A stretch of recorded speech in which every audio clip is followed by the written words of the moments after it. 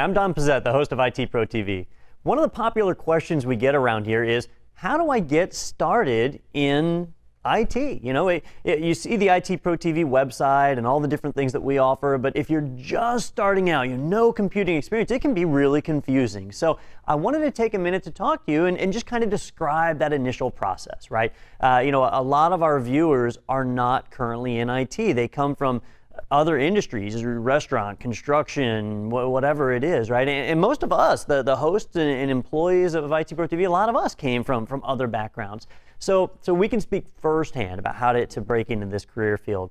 The first thing that we really need to do is we need to establish basic computer knowledge. Now, that's regardless of what IT career field you pursue. You know, there's really certain divisions inside of IT. Some people choose to become programmers and developers, right? And that's not really what we develop here at ITPro TV. We work with people who want to become what we call systems administrators.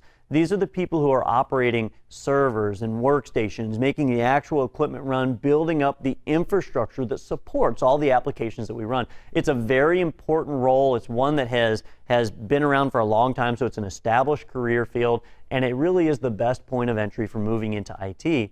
Once you get that basic career established, then you can start to specialize and move into other things. You know, security is a real hot button today. A lot of people say, man, I want to get into IT security. I hear it's a great career field. Well, it is a great career field, but it's not a career field you can get into without any experience. You can't walk into an employer and say, hey, I can secure your network. I've never worked on a network before, but I can definitely secure yours, right? It's not a realistic expectation. So we need to start out with the introductory technologies, the foundational information. Then once you get a little bit of experience under your belt, you know, once you've spent some time in the industry, then you move into the specializations like networking and security and mobile, wireless, things like that, that are definitely hot button careers, things that people are really looking for in the industry. But you've got to get your start somewhere, all right? Our general recommendation here for someone that is starting out is the CompTIA A+ certification. Let's take a look at that real quick. I'm going to bring up, this is the CompTIA's website. CompTIA is the Computer Technology Industry Association, and they are a nonprofit organization that's actually a conglomerate or confederate or whatever of a number of IT companies. So Microsoft, IBM, Oracle, several other organizations are all a part of the CompTIA, and they create vendor-neutral certifications that certify that you have a base level of experience in certain areas. And they've got a ton of certifications. I'm on their website, comptia.org, and if we just go to certification over here, whoops, if we know how to click our mouse, you can come in here and you can see all the different certifications that they have. Now, they do have a lot of certifications, but the one they're most well known for is this guy right here, the CompTIA A+. The A+ certification, it has a long history. I got my A+ when I was starting out with certifications. I got mine in 1999, so depending on when you watch this video, that was about 16 years ago. And so it's been around even longer than that. You know, it had been around a while before I got involved in it. But what it does is it certifies that you have the equivalent of basically 1 year of, or they say, you know, 6 months to 2 years of experience working in the field doing computer support, all right? So maybe you're a hobbyist, right? You've got a computer, you love to work with it, you've installed some operating systems, maybe you built your own computer, you ordered a bunch of parts and put them together. You probably have a good level of technical expertise, enough to be able to go out and get a help desk job. But if your resume doesn't show any experience working in the field, an employer will look at it and say, well, you say you're good at computers, but how do I know, right? And they don't have a way to know. A certification is what fills in that gap. So if you take and pass the 2 CompTIA A+ exams, you get the A+ certification, and that tells the employer, hey, I've got the equivalent of that set of knowledge. You don't have to guess. You don't have to wonder about whether I have it. I've passed the test that shows that I've got it. That's the purpose really of every certification. It validates your knowledge. You may have gotten that knowledge in a classroom. You may have gotten that knowledge from working in the field over many years. You may have gotten that knowledge just from reading a book, right? Plenty of people can learn that way. But at the end of the day, how do you prove to a potential employer that you actually know it? The certifications do that, all right? If you are starting out with absolutely zero and you're looking to get into a systems administrator job or a security job, a networking job, you're not going to be able to do that without starting at the foundational level. All right, CompTIA A+ is generally what we recommend. Now, if you don't want to work on servers and you don't want to work on desktops, you specifically want to get into networking, right, and security, you want to go those routes. Well, in those scenarios, you might choose to bypass A+, right? The A+, you're going to learn about how to replace hard drives, how to set up video adapters, how to install operating systems. These are all core components of supporting desktops and servers, all right? But if that's not the field that you want to get into, if you want to get into networking and security, well, CompTIA has the CompTIA Network Plus certification. And that Network Plus certification is like A+, except it focuses on the networking side of things. And so it tackles setting up a network, the different types of networks, addressing on a network, how computers communicate, which is critical if you're going to go into, say, like Cisco certifications or security side, those kind of things. This is foundational knowledge you need. All right. So when we started the ITPro TV show, these were the first 2 certifications that we tackled.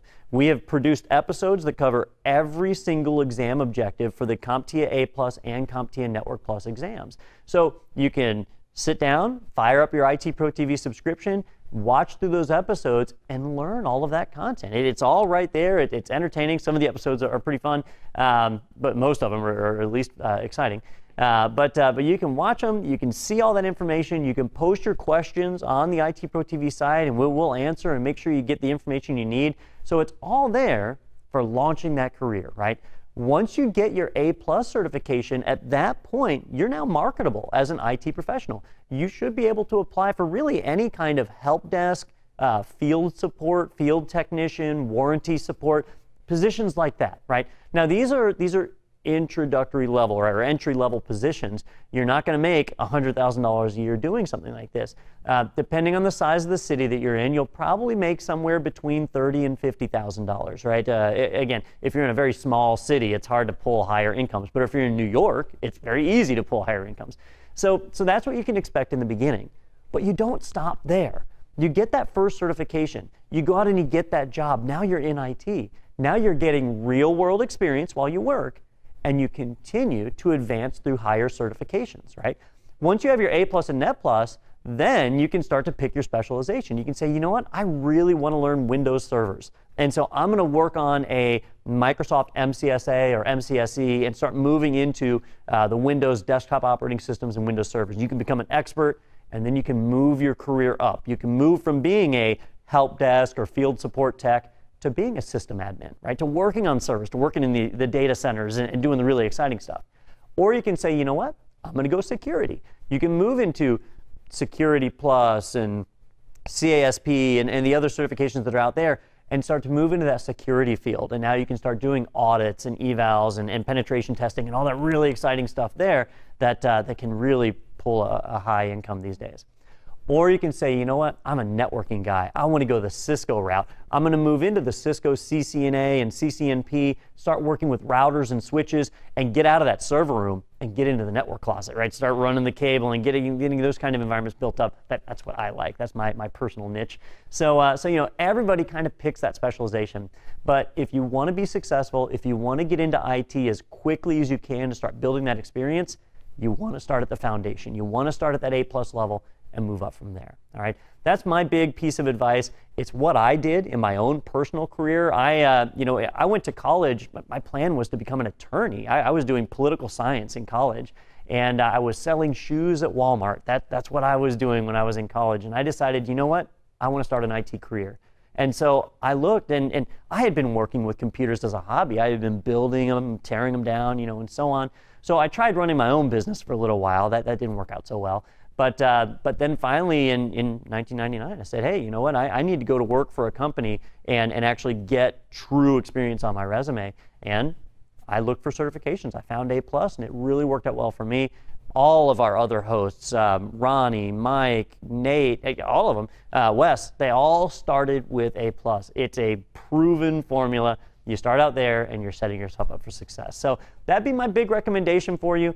After that, you kind of choose your own future. You pick your path and you move on. So we hope you enjoy the content we have here at ITPro TV. We recognize that our content, it's good content, but it may not be right for you. So whatever option you choose out there, my advice still stands true, right?